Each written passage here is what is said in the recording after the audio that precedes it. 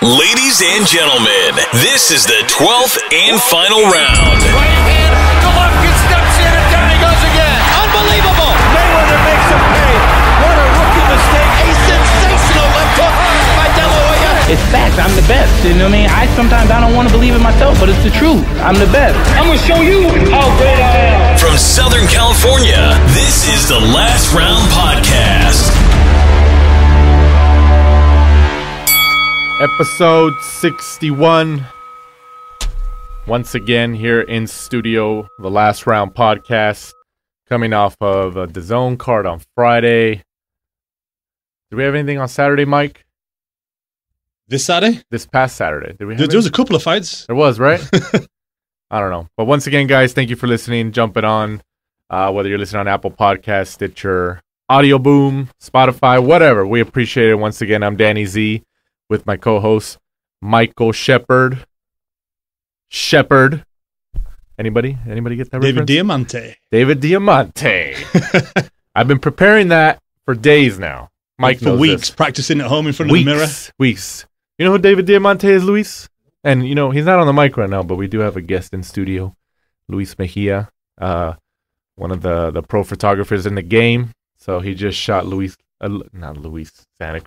Santa Cruz's fight at the MGM Grand Garden Casino. I'm sure you guys seen his photos because they're all over the place, but he's right here chilling with us. But we are big fans of David Diamante, right? How he announces? Diamante. We've been saying that for weeks, and then Mike was like, say it on air, man. Say it on air. So I'm going to try to remember every single week. But, you know, jumping right into it, it's just me and you today, Mike. We've had, how many guests in a row in the last several weeks, and now it's just me and you? Weeks and weeks and weeks. So, hey, it's all right. That's how we started this show, right? So we can do it. I'm not afraid. Going back to this past Friday the 13th. Did you know it was Friday the 13th? Unlucky for some. Shit. Man. I mean, it wasn't unlucky for Virgil Ortiz that night. He did well. So he gets the win. In the card he was headlining on DAZN from the Fantasy Springs Casino in Indio, California. Ortiz improves to 15-0 with 15 knockouts. All 15 wins, all 15 of his pro wins, he stopped the person or knocked them out, TKO, whatever. In the fifth round, he takes care of Brad Solomon, who suffers the second defeat of his career. And then it was for one of your favorite belts, the WBA Gold welterweight title. That's it. That belt's maybe 6 months old? Yeah, I think it kind of came around for him, and then obviously Ronnie Rios picked one up as well, the WBA Gold. The WBA Gold? What does that mean? Like, what? Tell me what it means. Tell me right now. Just one, you got the Super, and then the normal WBA, and then I think this is the one below that. The normal one is the regular champion, right? Mm-hmm. Oh, man, and now there's a gold status. It's just like, I hope fighters start saying, like, you know, like when instead of saying like, oh, I want to be world champ, no, I want to be the gold champ. That's what I want to go for. And they just like completely sidestep the world title classification. Is it Oprah Winfrey? There's one for you, one for you, one for you. Give them all belts for all. Belts for all. But Mike was actually there ringside at the Fantasy Springs Casino. And, you know, since you were there ringside, Mike, I'll let you take care of the analysis first. What'd you think of Ortiz? I thought he was good, you know, like we kind of started at the start of this year. He was kind of one of the prospects we were picking to have a good year. A good crowd for him. I was kind of surprised. I wasn't too sure how full it was going to be with him, you know, being from Texas, even though he's a Golden Boy fighter. What do you estimate? How many people? I thought he used to be around 2,000, less than a Cancio fight. There was a few That's actually empty pretty good. spaces. That's pretty But good. for a Friday, I would have said around 2,000. I think the first 150 people through the door got a free Virgil Ortiz t-shirt. That's pretty sweet. So, you know, that brings people in. A good performance from him, really just went in there and blew away Brad Solomon. I think he was another person who hadn't been stopped before because he's obviously on this record of this year. You've got Anthony Orozco, Mauricio Herrera, all guys. Antonio Orozco, Mauricio Herrera. None of these guys had been stopped, but Virgil Ortiz just goes in there, seems to have everything, good chin, good variation of punches, good footwork. And he's only 21. He's only 21. He's only 21. It's only going to get better. I think if we touched on this with the Mikey Garcia interview we did on Friday, is The only thing I think he needs a little bit more is a little bit more promotion. He's one of those guys that just goes in there and really makes his work do the talking for him. You know, he's not a Ryan Garcia that's prominent on Instagram or Twitter and sells himself that way, or like a Tyson Fury that's just, you know, big, loud, boisterous, you know, when he steps into the room. Virgil Ortiz is a little bit quieter, but look at the performances he's been putting in. No, you're right. You're right. And like you mentioned right now, you touched on Mikey Garcia, who was at the fight. That's his stablemate. Virgil Ortiz is actually trained by Robert Garcia, Mikey Garcia's brother. So they train at it right there, the Robert Garcia Boxing Academy in Riverside, California. And like you touched on, Mikey was there, and you were able to have him on a bonus show right there from the Fantasy Springs Casino.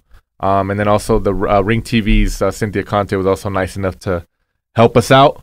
So we appreciate them for jumping on that past Friday. And then you asked Mikey about, you know, what he thought about Virgil Ortiz's performance. And like you just mentioned, what you just mentioned about how Virgil Ortiz obviously has the talent, but he might not have the promotional backing. Like, you know, he's obviously a quiet guy. You know, he lets his fist do the talking. And you asked Mikey that, right? You asked Mikey that, like, you know, what his opinion is on Virgil's, I guess, you know, the way he handles media as compared to like Ryan Garcia and stuff like that. And what did he tell you? What was his opinion? His opinion was that it's just not really in Virgil's personality. And he kind of touched on, you know, he really just lets, you know, his body of work in the ring do the talking for him. And so far, obviously, he's done very well. You know, 15 appearances, 15 KOs. You know, looking at that on paper, that's somebody you'd really want to tune in and watch. Legit. No, the kid's good, man. Mm-hmm. The kid's good, and he's very, like, he's got great boxing ability. Like, if you actually watch him, like, obviously he's fan-friendly because he gets the knockouts, which is great.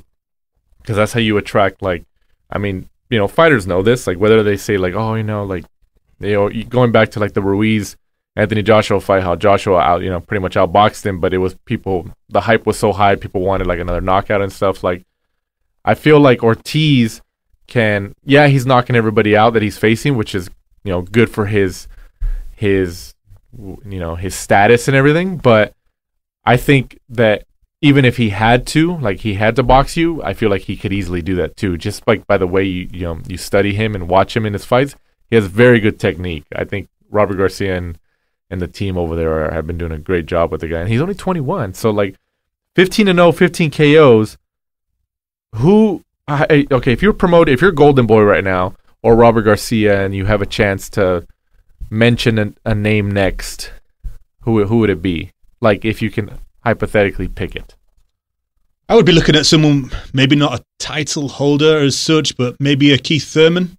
Someone with maybe a Thurman, really? Like in the 16th fight, really? That's a pretty big step up, regardless if Thurman's not the same fighter he was like 3 years ago. I think that's a name that came out of Virgil Ortiz's mouth, though, right? This year, after the Orozco fight. Oh, that's right. I think he did touch on. Yeah, so I'm going to go with what he said. I think he must have said that for a reason. Maybe he's seen a few things in, you know, Thurman's performances, maybe the injuries he's had over the years. That Thurman's a big name that would propel Virgil, I would say, very highly into the top 5 in that division. I still think Thurman's too. I'm not saying that Virgil Ortiz can't eventually get to that level and be competitive with Thurman, but I just think Thurman might be a little bit too much of a step up for Ortiz at this moment. That's Putin. He has the full WBA title. Yeah, I could see that.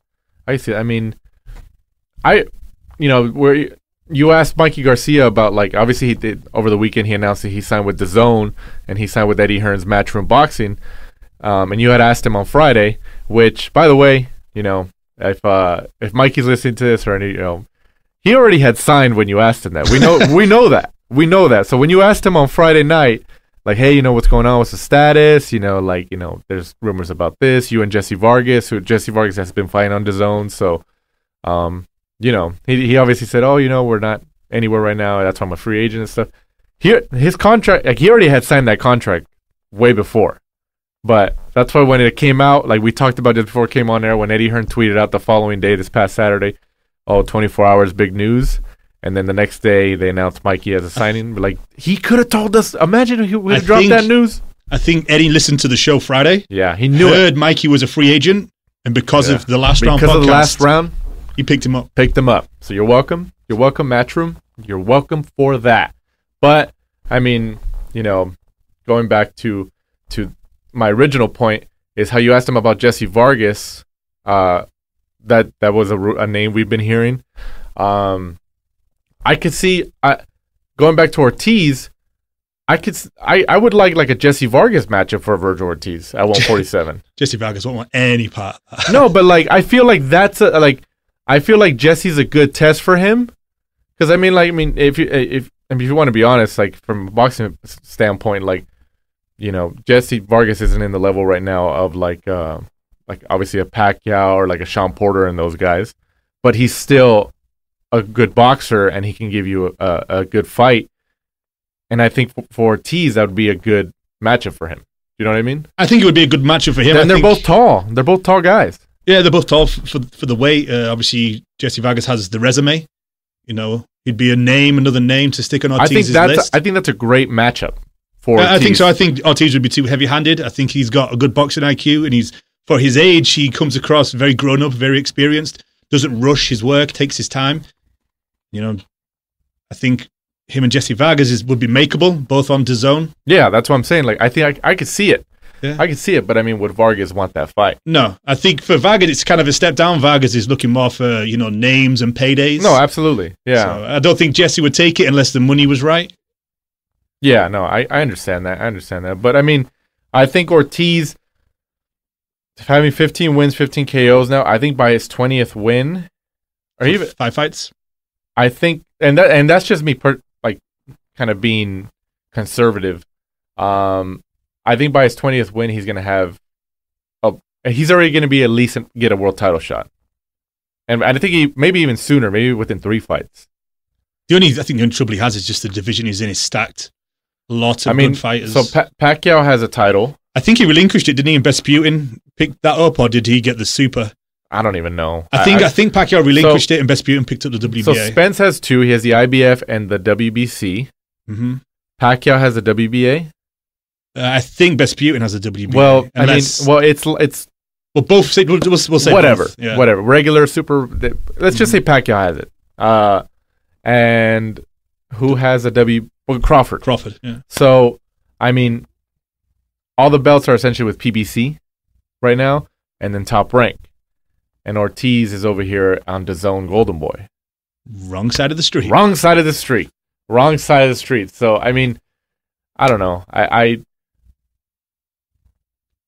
I mean, like, you know how impressive it would be if, like, if Golden Boy was just like, look, Ortiz, like, we're gonna let you go, or DAZN just lets him like they did with Ramirez Hooker. They let Ramirez go to DAZN, and he beat Hooker, and now he has the belts on ESPN. I would have enough faith in Ortiz, like, yeah, send him over there.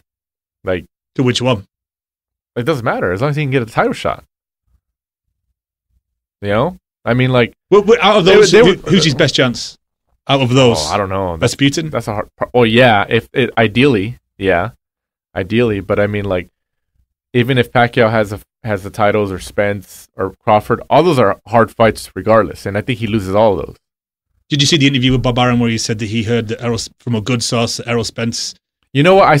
I saw that, but like, we all know how promoters, especially Bob Arum, because he's been in the game the longest. Yeah. And Bob Arum is very good about, like, what's that infamous quote? He said, like, yesterday I was lying, today I'm telling the truth, or vice versa. Like, but I mean, he could be right. Do you want to say what he said? What? Because we didn't finish what he actually said. Oh yeah, go ahead. He finished. Bob Arum said in an interview with IFL TV that he'd heard from a good, reliable source that Errol Spence is just a lot more injured than's been let on, or he won't be coming back. It was something along those lines, right? Well, the reason why, like, initially when promoters say stuff, you want to take it with a grain of salt, especially when they're talking about stuff, because obviously they want to promote their fighters. So when Bob Arum said that, and I saw that, I was like, but then I thought about it. I was like, well, I mean, you haven't really heard anything from Spence, and he's kind of been staying low. He's been laying low. And even, like, PBC, like, they haven't really mentioned him. They haven't really touched him. They're like, oh yeah, he's coming back.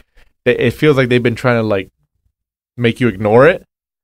I mean, it was a bad crash. Like, it was a really bad crash. It could have been way worse. Like, he could have died. Like, could have been really bad. And So it just based on that whole situation, that whole, optics of it, what Bob Arum is saying, it could be right. It could be right. Maybe Spence isn't going to ever be the same. Or maybe, who knows? We don't know that. We haven't heard anything. I mean, they had planned what? The Danny Garcia fight in January, supposedly? Yeah. He's fighting, what, Redcatch now? Yeah, so that's not going to happen. But even then, though, like, I never thought, like, even if Spence, even when when he fought Porter and he beat Porter and they announced, like, Danny Garcia in the ring, they're like, oh, in January. I still didn't think that was going to happen in January. I was like, they're saying it, but I don't think it's going to happen. Like, but I mean, it sounds, do you believe it? Like, do you think Spence, I could believe it. He's injured and won't come back, or it's just worse? Well, that it's worse that they're letting on to believe. I kind of believe Bob Arum. I think it'd be kind of a mean thing to, insinuate that someone is, worse than they are. And I know he likes to play games, but I would hope not about someone's health.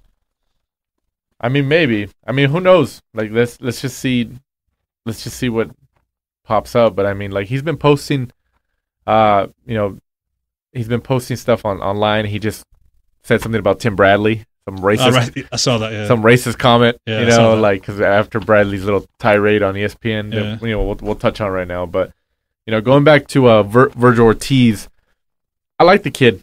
I think at 21 years old, like, he's like a Canelo for Golden Boy. Because I mean, like, when Canelo was at that age, I think he had his first world title at, I think, about the same age. Similarly, yeah, he was young. Yeah, about the same age as Virgil Ortiz is right now. So I think Golden Boy and De La Hoya and Eric Gomez, Robert Diaz, I think they see that, like, hey, he's in that same path. Like, he could fight.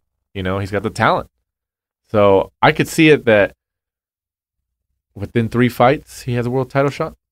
I would like to see Golden Boy give him some, care and attention and, breed him through, match him well, because to me, he has thousands of times more potential than a Ryan Garcia. But Ryan Garcia gets the money thrown at him. He gets the red carpet. Oscar De La Hoya looks after him, goes to his fights. But isn't that always how it is, though, in boxing or even in MMA? Like, the moneymaker is. I think he will be. Look at Broner. He will be a moneymaker, though. No, you're right, but look at somebody like Broner. 4-weight world champion, but like, look at the names he actually beat. Like, that's what he gets criticized for. But because of his personality, people tune in to watch him. He moves the needle. So that's why he got a Pacquiao fight. If Broner didn't have that personality, he wouldn't have got that Pacquiao fight. But they knew that he was going to help the card. He was going to help the ratings. He was going to help the pay-per-view buy. So Garcia is pretty much the same thing. Like, you want to hope, like, even this fight, the Romero Duno fight. Now that we're kind of going off on a tangent, like, it didn't really show if he's improved or not. But everybody, any decent boxing fan knows that Ortiz is overall the more talented fighter. That, I mean, would you say arguably that Ortiz is the second best talent overall that Golden Boy has behind Canelo? Overall? Yeah, I would say so. Yeah. He's the biggest potential talent they have, and then probably second best overall. Yeah, I would agree with that. Linares is on the way down. I would say he's definitely more talented than Ryan Garcia. So yeah, but I like Ortiz, man. He has a high ceiling, so we'll see where he goes. And then moving on to this past Saturday, the 14th of December, from, I'm not going to call it the Mecca of boxing because we're over here in the West Coast. The Mecca of boxing is the StubHub Center, right, Mike? That's true. From MSG, Madison Square Garden in New York City on ESPN. This was actually a very entertaining fight. It was. It's a good card. All these people, and then I wouldn't say all these people because we're included too. Everybody. I think we all had an assumption that Mean Machine Kavalauskas wasn't gonna give him the fight because he wasn't really known, and everybody wants to see Crawford fight the PBC welterweights and stuff like that. It was an entertaining fight. And then I forgot who tweeted it. Somebody tweeted it, and I think it was a media member, but they said that Crawford has the nastiest mean streak of a fighter than any fighter right now. And I agree with that. his mean streak is ridiculous. Like, because I think what round was it where I think he started getting the best of Mean Machine, and then like you can just see his face, like he's just pissed off. Do you remember what round that was? I think he got clipped in the third. Was it the second or third round where he kind of? I'm pretty sure it was a knockdown. It looked like a knockdown to me. I think it was a knockdown. When I saw it, I was like, "Oh, he knocked him down. What the fuck?" But Crawford was kind of clever because he kind of stumbled, and then he kind of looked like he grabbed hold of his hips. No, I think he knew that. He knew he was going down, like his legs. He grabbed a hold of him. So he grabbed the hold of him. He's okay. I'm gonna make it seem like I'm. Yeah. So and then I think because he kind of moved his body to try and get Crawford off him, it looked. Maybe from where the referee stood, looked like he kind of threw him. Yeah. So he was kind of like, oh, no, that's not a knockdown. But that was a knockdown. That was a knockdown. Yeah, I think they even said on commentary, that it was a knockdown. But I think that Andre Ward didn't say that. He's like, oh, that didn't look like a knockdown to me. I don't know if I don't know if he changed his opinion later. I'm not a fan of those two. But Brett, you could they don't hide their biases at all. No. At all. Him and Tim Bradley. But you know why, though? I think ESPN loves Tim Bradley. Now we're going off on this tangent. They love Tim Bradley because he's like a Teddy Atlas. He's just crazy. You bring back Teddy Atlas. I find Tim Bradley and Andre Ward annoying. That's a different show. If you could see Mike's face right now, he's just so disappointed. I am. They wind me up. That's why we need to get on YouTube so you guys can see his reactions. I've got a face for radio, so I think he's got a face for radio. But I think that the hype obviously behind this fight was like obviously lower than any other welterweight fight, at least between like the PBC fighters, obviously. But Kowalski came to fight, and then and then this is kind of going back to how people talk about pound for pound for Crawford and stuff like that, which is I understand, I recognize that he has talent. He's special. You can see it. You can see it because even when the guys start brawling with him and he's in trouble, he comes back and he just beats he beats you to your own game. I mean, we could see that. What did you think of him coming out in southpaw and then sticking with it? Well, he's been doing. That's not surprising. I wasn't surprised. But it wasn't working.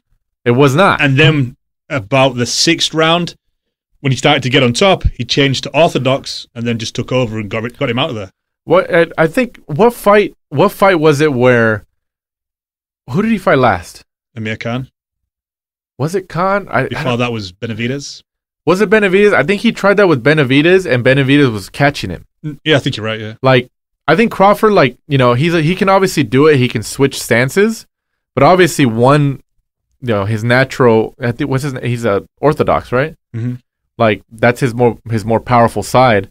And I mean, do you think he does the southpaw stance more because like people expect it out of him now? Like, because obviously he gets clipped. I think the southpaw stance, maybe because most boxers are orthodox and a lot of boxers don't like facing southpaws. And I understand that, but he does get tagged when he switches. No, yeah, he does get tagged. I think maybe it's not like Max Kellerman like kisses his ass all the time. Like he's the best switch hitter I've ever seen. It's just like, well, I mean, like I get because like there's not that many people to compete over the boxing history who are like switch hitters like that. Not that have power in both hands like he does. No, you're right. Yeah. You're right. And I'm not saying that he's not good on both sides, but like, I mean, he gets clipped when he switches. He does. He gets hit more. So, and that's what Kowalski was doing when he switched. He started tagging him. So, I mean, I don't know. I thought it was a great fight. I thought Kowalski's, gained respect. But he turned on the mean streak from Crawford, and then Crawford just ended up beat him to the punch. Especially with that uppercut towards the end of the fight. That was a nasty uppercut from Crawford. I thought the finish was excellent. I thought where he had him against the ropes, he realized he was too close, changed his feet, took a little step out, created the space and the shape for the uppercut. Boom, put the uppercut in there. Yeah. But like you say, I thought Kowalski did well. He came in there, probably won respect, won over probably some more fans who didn't know who he was. Nobody's going to want to fight him, though. No, exactly. No one's going to want to fight him. And I think, Crawford gets another W, but where does he go now? That's the problem. The same thing he's had for months. Realistically, who does he get? Luis Collazo. Do you really think it's that route, honestly? Unless the PBC, well, the name that everyone keeps saying is Sean Porter. Sean Porter seems to be the one. Yeah, but like, I just don't see I don't see PBC giving him anything. Nothing. I don't see it. They keep saying that PBC will allow Sean Porter because no one looks good against Porter. No, you're right. You're right. I think we've touched on this before. I think Porter gives the most rugged and toughest fight to all the top welterweights in the division. We saw that because he's hard to look good against. Like we saw that with Errol Spence. Yeah, look at when he fought Errol Spence, when he fought Keith Thurman, when he fought Danny Garcia. They all fought him kind of similarly because it's hard to fight the guy, you know. And it's all kind of similar in how they fight him and how he fights them. He's just on top of you. So I could see PBC like. If it's anybody, they're gonna let Sean Porter fight him, because Sean Porter, even with the fights that he lost, when he lost to Spence and when he lost to Thurman, it's not like he got blown out. You know, they were arguable losses, you know, arguable wins and stuff like that. So I mean, I don't know. Do you think they would let Porter come to ESPN to fight him? I would say so. You know, because it's like. You know, the Top Rank and Hooker. You know, where you send him over there, they send Sean Porter to fight Crawford, hoping that he comes back with a belt. No, you're right. Porter's going over there with nothing, gets a payday, mm-hmm. and then he's got the chance to win a belt, bring another belt, bring the whole set, pretty much, back to PBC. No, you're right. You're right. I mean, yeah, I guess they don't have anything to lose because Porter doesn't have a belt that he's taking over there. And if he beats Crawford, he brings the belt back to PBC and Fox. Risk and reward. Yeah. I could see that, but I just don't see PBC and Al Heyman giving him the time of day right now. Like, they're going to try to shut him out, especially because they know his back is definitely against the wall. It's been against the wall the last couple fights. I mean, it's pretty much been against the wall since he got to the welterweight division. You know? Outside of the PBC, you've got what? Man.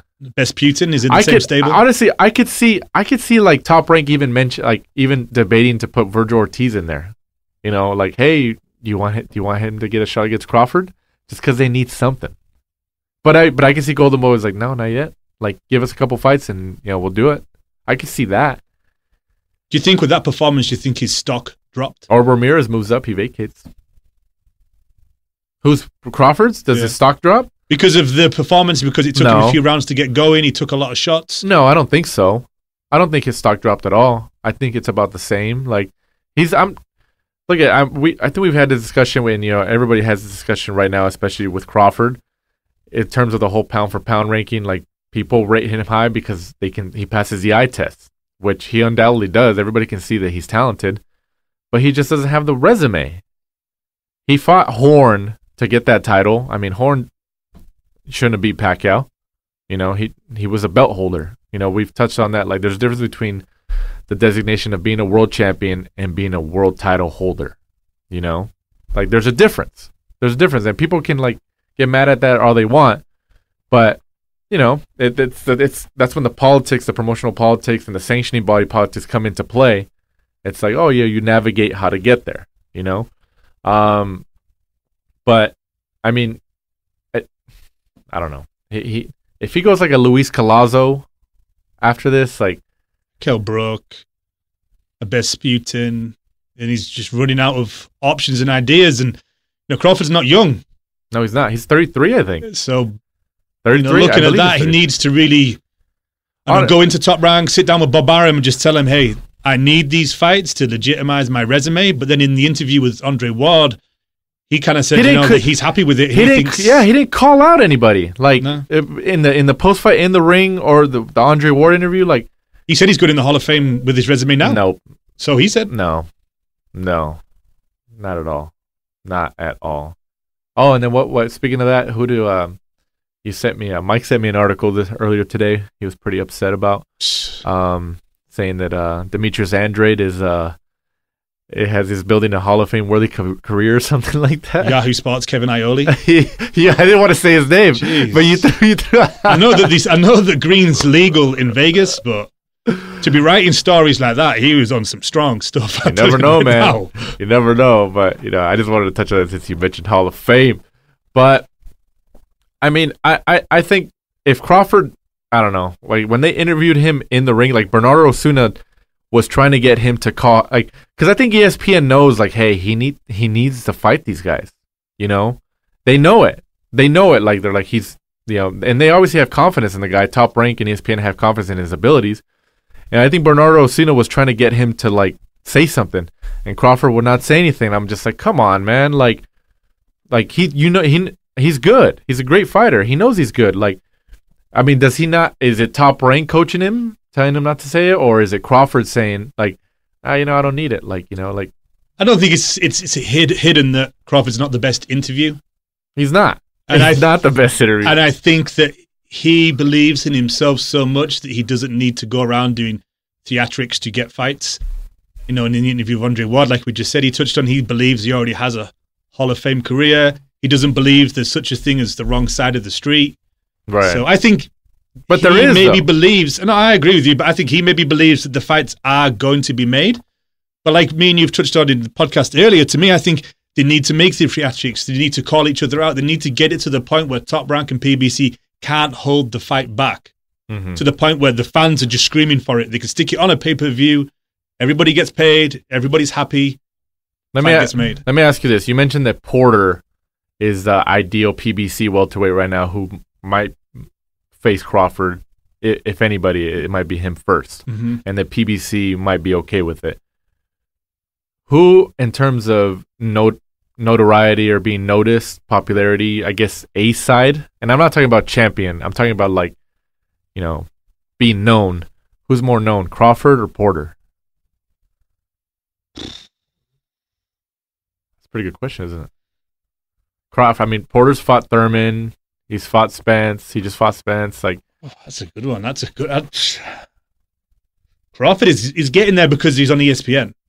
And right. That's a big platform. No, it is. Yeah, and Sean Porter's on Fox. And he's been in prominent fights the last couple of years. Yeah, he's been in some, and he's obviously an ex-world champion. He lives in, obviously trains out of Vegas. Right. That's a good one. Maybe Porter by a smidgen, just because he's media friendly. I don't even know who to choose in that. I don't. Just because he's media friendly. Yeah. This is for if they fought, who would be the A side and B side? Is that where the question? Yeah. Because obviously both of their, I honestly think like ESPN and Top Rank, which I can understand because they would go into that fight trying to be the A side, like, oh, he's got the title, and I think that would be the tipping point for them, is like saying like, look, like they might have similar statuses in the boxing game, but Crawford's a champion, so at least tip it to us, maybe like a 60-40, 52-48 or something like that, I think Sean Porter would go with that though. Yeah. I think he seems like he's a switched on, likable, media friendly guy, and I don't see him putting things in the way to satisfy his own ego for a chance at a world title. Like imagine if Crawford called them out on ESPN and was just like yeah, he's like, I'll go to Fox. He's like, I'll go to Fox and take your titles. And imagine if Heyman was like, oh yeah, he's coming over here. Cool. We'll get most of the money then. And Crawford, like, obviously he has talent, and he goes over there and he wins. I honestly think he should have did that, because Crawford, obviously, like, I mean, that to a lot of people, he's probably is the best welterweight. Him and Spence, I don't know. He needs something though. There's nobody else out there. Kavalauskas. Even though he gave him a good fight, he did knock him down. Even though they didn't count it, it's gonna be like a Floyd Mayweather Zab Judah thing. Somebody mentioned that online, and I saw people getting mad, like in the comments or something. I thought it was kind of funny, but Kavalauskas, Amir Khan, David Benavidez, Jeff Horn. Who else? Is that it? 4 fights to welterweight? That's his last 4, right?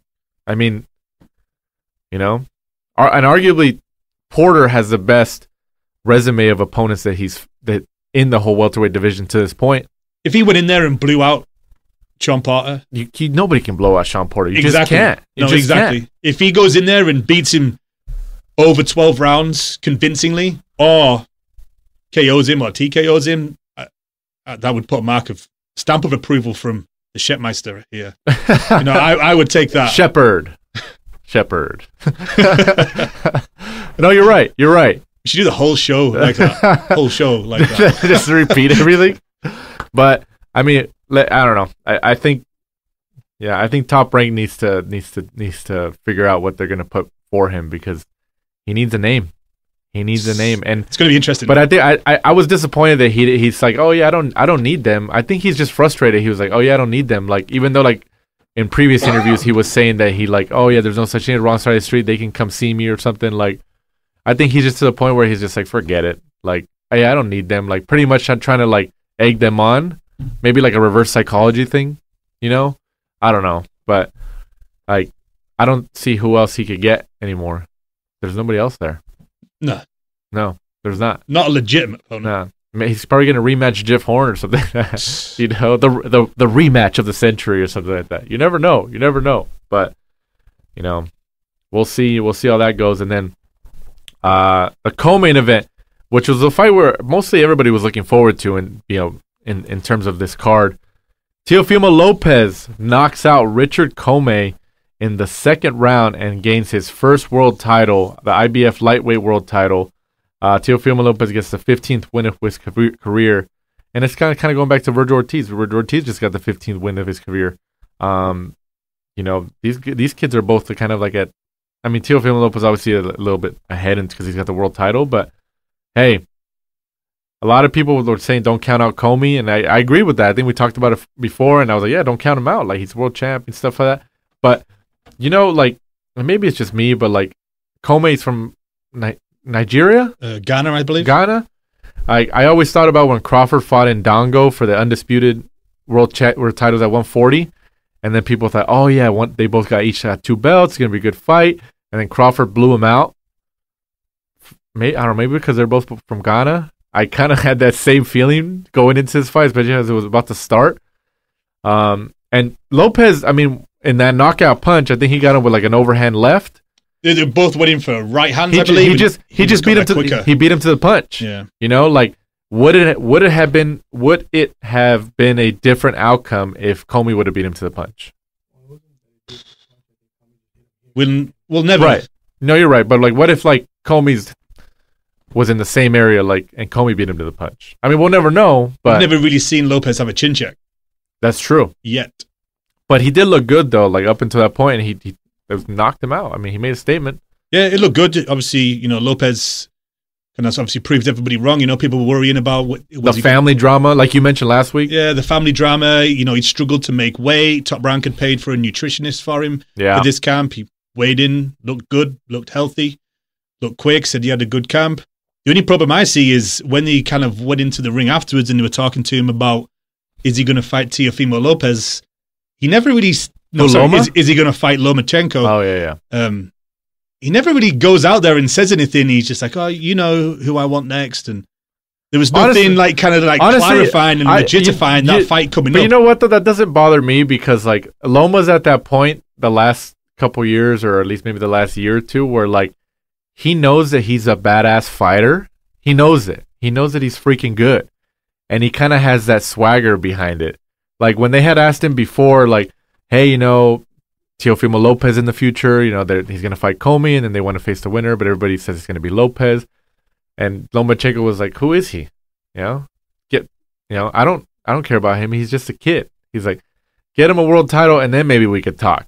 So he's pretty much kind of like downplaying him. But like how he said that in those interviews, like Loma knows that he's a badass fighter, that he's one of the best in the world, if not the best in the world. And he has that swagger. He's like, yeah.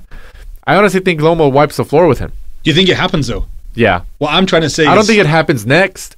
I think Top Rank is going to try to milk Lopez's world title reign. I think they're at least going to give him one voluntary, and then Loma another, you know, fight in between, and then they'll match him up.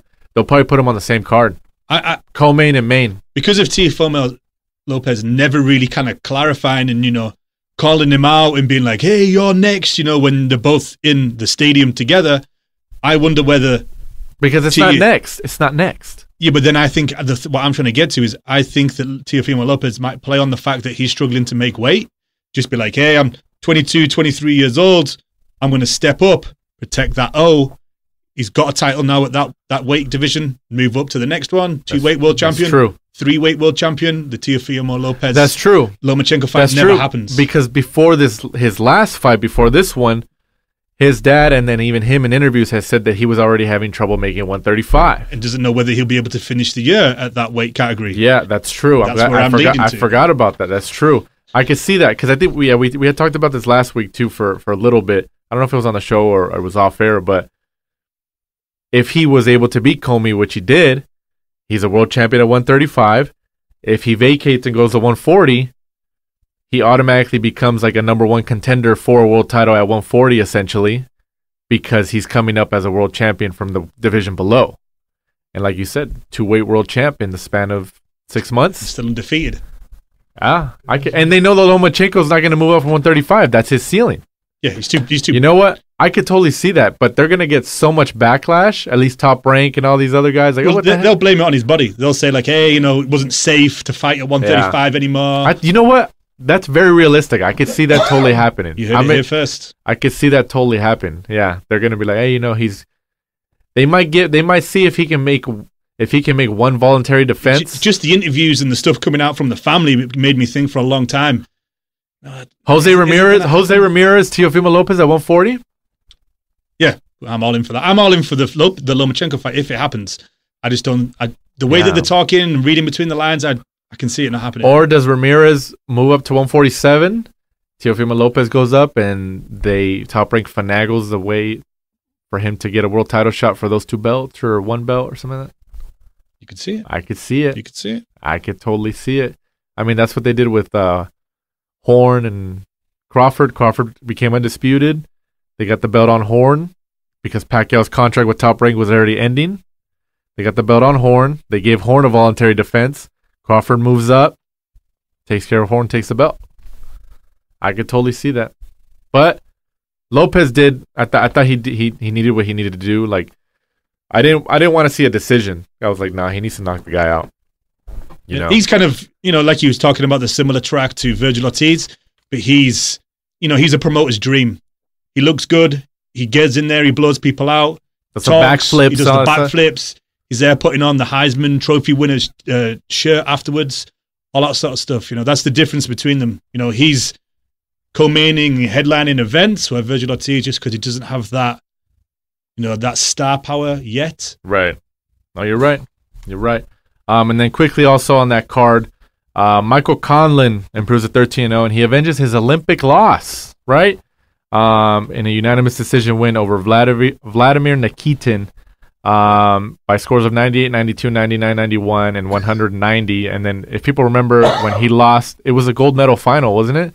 Or it was one of the finals, semifinals. It was, deep into the Olympic games or Olympic trials. Conlon was like infamous for flipping off the judges and all that stuff. So, but this is the guy who beat him, I think they said that he had beat him twice. He beat him twice. Yeah, right? In the amateurs, he beat him twice. Yeah. Obviously, he, as a pro, Michael Conlon, rectifies that. Redemption, as all the T-shirts and stuff were called. With the middle finger at the end. I thought that was kind of interesting. But Michael Conlon, he's a hard watch. I think Top Rank are doing the right thing, keep putting him out on the East Coast in front of the Irish fans. But I think they're going to put him out again in March, right, for like Paddy's Day. St. Paddy's Day, yeah. But he's hard to watch. He's not exactly fan-friendly. Yeah, he's not. But, hey, if they can get something out of it, it's going to work out. And then moving on, this upcoming Friday, the 20th of December, from and not a usual boxing venue here in the boxing circles, but from the Talking, what is it? Am I saying this right? Talking Stick Resort Arena? What does that mean? Talking Stick. I'm from England. I don't know. Oh my gosh! Talking Stick Resort Arena in Phoenix, Arizona, on DAZN. Daniel Jacobs comes back to the ring since his loss to Canelo Alvarez back in May, and goes up against the legend, the son of the legend, Julio Cesar Chavez Jr.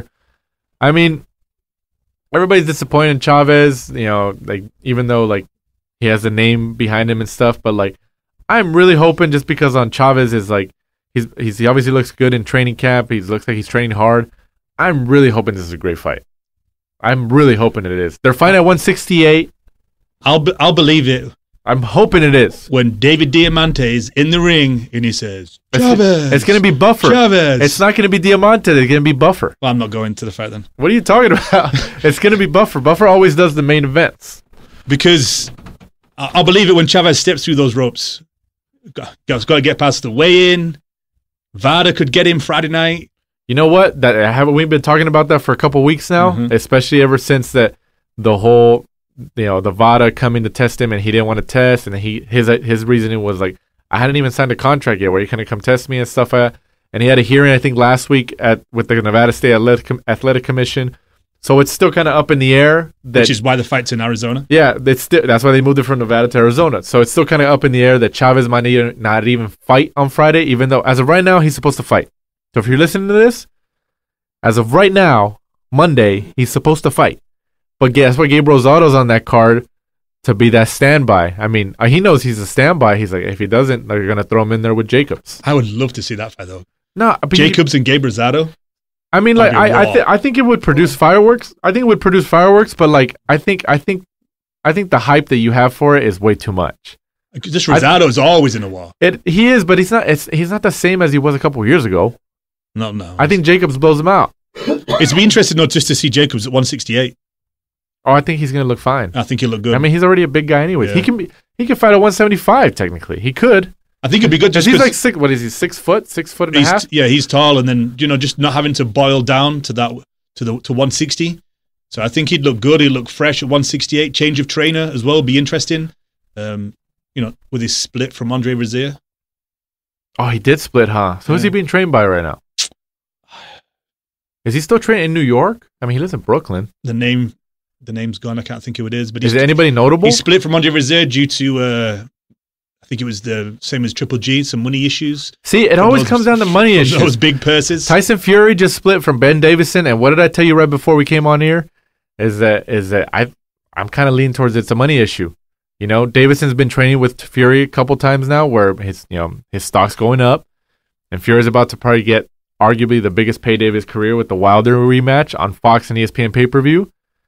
And then he leaves and he goes to Manny Stewart's nephew, who doesn't really have the name recognition, but he's going to have a lower price tag. Well, I'd say, tell me I'm wrong. The usual 10% of I'm wrong. 10 grand isn't too much, but when you're paying 10% of, was it $100 million contract with ESPN? Tell me I'm wrong. You're giving Ben Davidson $10 million? Tell me I'm wrong. We'll see. I see it. That's happening now. Triple G, Fury. I think that's why Fury left. I think so. We're just speculating, but I totally forgot Jacobs left Rozier. I totally forgot that. But you don't remember who he's being trained by? I think is it Salas? I don't know who. I just remember when you mentioned that he left them. So, I mean, oh, they are. Oh, wild card. Yeah, that's right. Yeah, Rosado's trained at wild card too. He's been trained at wild card right there. Him and Chavez, so they're probably right there. That's crazy. That is crazy. But I think. I mean, you tell me if I'm wrong. I don't think I'm wrong. But you don't think that the boxing world would get a lot more attention if Chavez Jr. somehow wins this fight, especially if he actually wins with an emphatic statement? You don't think that in terms of popularity? What if Chavez Jr. comes back and he wins? For example, he knocks him out. Imagine that. You know how crazy that would be? That's a good story, but I don't see that happening. I think Chavez is just one of those fighters that people they kind of roll him out. He has a good fan base, and because of his dad, people still believe in him and still think he's got one more fight in him. He's got one more fight in him. I think same as anything. He's not getting any younger. He's 55 fights into his career. All the drinking, all the drugs, all the partying. He was supposed to fight earlier this year. His dad pulled him out at the last minute. He's not really had any warm-up fights, just coming in and fighting Daniel Jacobs. Well, he did have that one fight earlier, but it was just it was like in Mexico or something. Nobody in Mexico, yeah. So, I mean, and that was his first fight since Canelo in 2017. I mean, technically he's only here headlining the event because of his name, due to his yeah, well, I mean, we mentioned before we came on air again that I'm guaranteeing most of the fans who are going to be there tonight are going to be Chavez fans. They're going to be Hispanics, So, but I think it's an intriguing fight. So, I mean, I don't know. But moving on to this Saturday, the 21st of December from the Copper Box Arena in London, England, your motherland, Mike, on ESPN Plus, the Plus.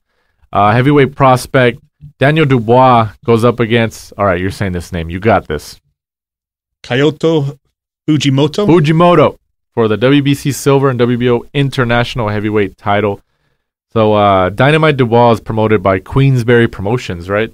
Frank Warren. Frank Warren, yep. And there's a lot of hype behind him. You know, Future heavyweight world title, they keep saying. You know, I think Frank Warren looks at him as like how Eddie Hearn was looking at Anthony Joshua back in the day. So he's hoping they're ka-ching. Yeah. Just the money sign. Yeah. So, I mean, hey, you know, you never know. You never know. He's 13-0 with 12 KOs right now. So do you think he has a high ceiling? I believe he has a high ceiling. He's slowly getting better. They're moving him well, moving him slow. You know, he's only 22 years old, and in heavyweight terms, that's a baby. Yeah. Being 22. That's a child, yeah. So, you know, by the time he gets to, 26, 27, 28, I would imagine your Anthony Joshua's, your Deontay Wilder's, they'll have gone. So, you know, he's in a great position at the moment to take it slow, just get the experience, get the rounds, and eventually take over that division unless someone comes out of the blue. Right. Yeah. I mean, we'll see. But Dynamite Dubois. So I'm glad they changed his nickname to Dynamite because I think he used to call him Triple D. Well, that's because of Dynamite. Daniel. Is that Dynamite, why? Dubois, Triple D. Wait, but they don't. Do they still say Triple D or do they just say Dynamite? No, both. Really? I think they should drop the Triple D and just call him Dynamite. You can call him that. I think it's too much. I'm just saying. I'm thinking about like an image. Triple D, Triple G, Triple H. Come on. That's true. Yeah. Come on. It's just too much. He's got two nicknames: Triple D, I don't know. Dynamite. Just leave it. I don't know.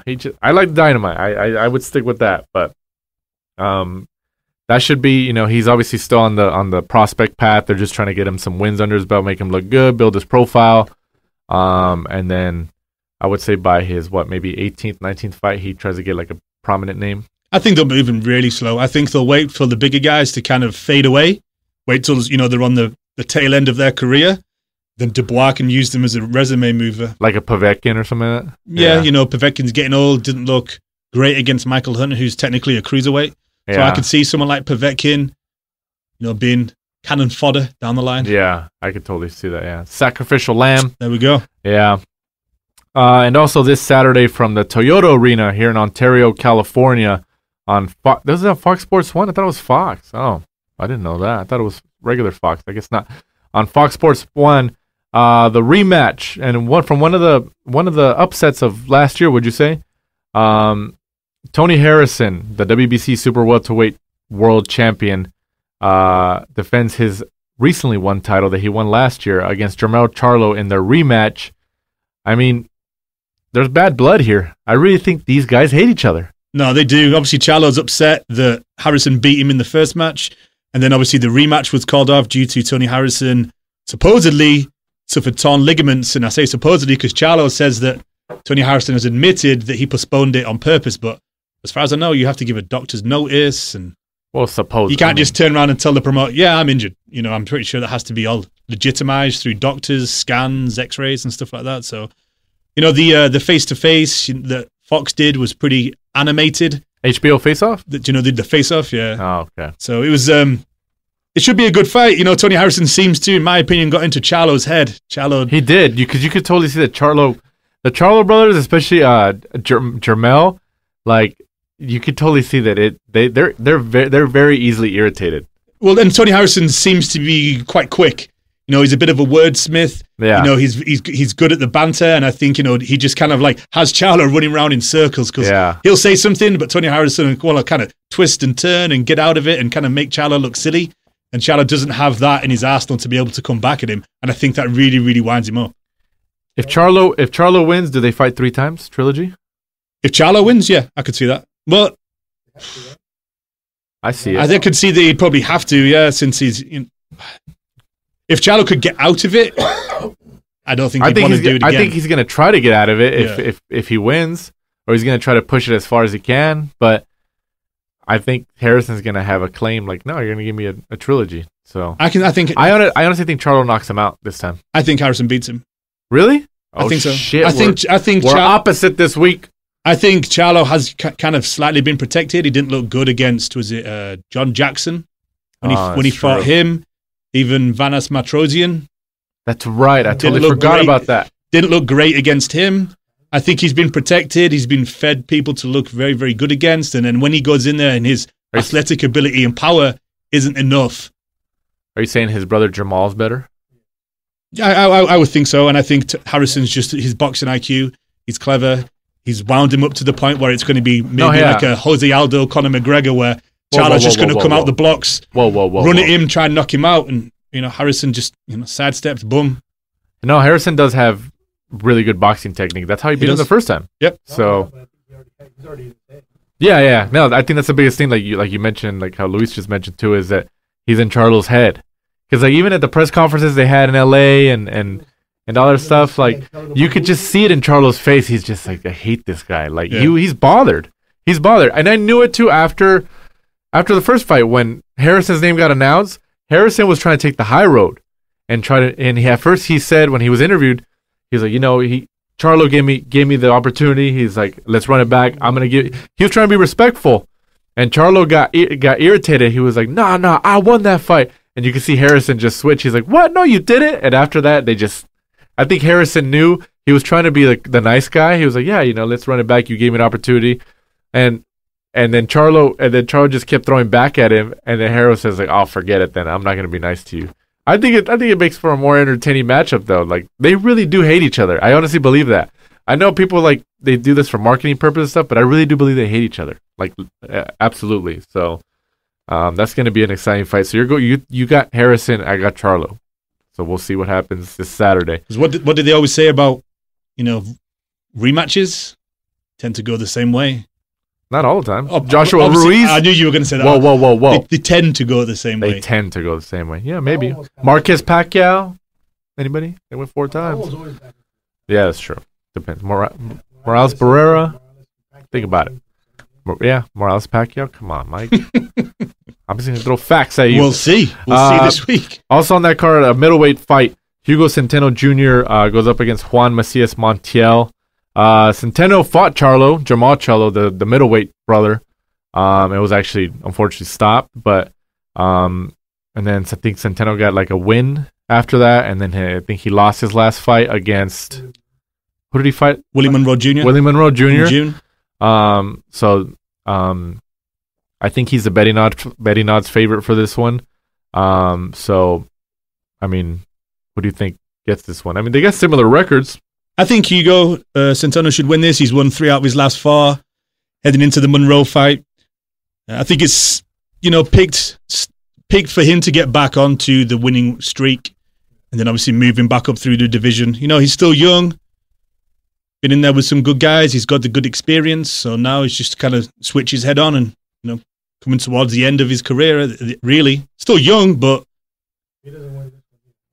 yeah. But I'm picking him to win this fight. I think he's got it. And, fighting in Southern California. We've got to back the California boys. His fans are coming out. He's from the Ventura County, Oxnard area, so we'll see how it comes about. But, wrapping up here, we want to again say to go listen to the previous episode that you did. You were at the Fantasy Springs Casino, interviewed Mikey Garcia, which I'm still pissed off about because I wasn't there. I remember I got a text like an hour before, and he was like, I got Mikey. I was like, you liar. He's like, no. He's like, I asked him right now. And he said, yeah. He's like, I'm going to go to the back because he was going to walk out with Virgil or something like that. He said, but I'll be back out. And the whole night, Mike was like, man, I hope he doesn't forget. But he got him. So we appreciate that. And then Cynthia Conte was also nice enough to jump on there. So we give our thanks to her for helping us out too. Anything interesting from that interview? I mean, obviously people can listen to it, but yeah, I would say listen to it. Obviously, we talk about Virgil Ortiz. We go into, who he wants to fight next. Ask him about the Jesse Vargas interview. Talk about Manny Pacquiao. Also talk about his opinion on, he called out Pacquiao too on the episode. He pretty much said like, I want the Pacquiao fight. Yeah, he did. He said he wants Pacquiao next. So listen to see what he says about that. The WBC franchise belts. His opinion on fighting at catch weights. Quite a lot of things. Talks about what he does outside of the ring as well. It's a 20 to 25 minute interview, so it's not going to take up all afternoon to listen to it, but it's a good listen. Yeah, so go back and listen to it if you haven't listened to it. That's a good show. It's Mike, Cynthia Conte from the Ring TV, Ring Magazine, and 4-weight world champion Mikey Garcia, even though Mike calls him a 3-weight world champion at the beginning. I took one off him, yeah. Yeah, he messed up. And you knew it right after, too, after you finished the interview. I'm a fan of his. I messed up. I'm a fan of his, but I was like, obviously got him on, and then I was kind of thinking, right, it's a 3-weight world champion. Yeah. I kept thinking, like, he's not far weight because he lost to Errol Spence. And then as soon as I announced him, I was like, that doesn't sound right. Yeah. But you kept going. It's all right. Yeah. It's all right. So, but once again, guys, we appreciate you listening to episode 61. Sorry. 61 of the Last Round podcast. Whether you're listening on Apple Podcasts, Spotify, Stitcher, Audio Boom, Radio Republic, I don't know, all those other apps. There's a lot of them. We're on a bunch of them, and some of them I've never even seen, but we're on there. There's some type of audience on there. But go ahead, Mike, tell people where they can follow us on social media. On Twitter and Instagram at The Last Round 12, and be sure to tune in next week. We'll give you the lowdown on Jacobs Chavez, Antonio Harrison, Charlo, Centeno, and Montiel. Awesome. So I'm Danny Z from my co-host Michael Shepard. Shepard, this is The Last Round. Thanks for supporting and listening to the show. Follow us at The Last Round 12 on social media. Rate, review, and subscribe. This is The Last Round Podcast.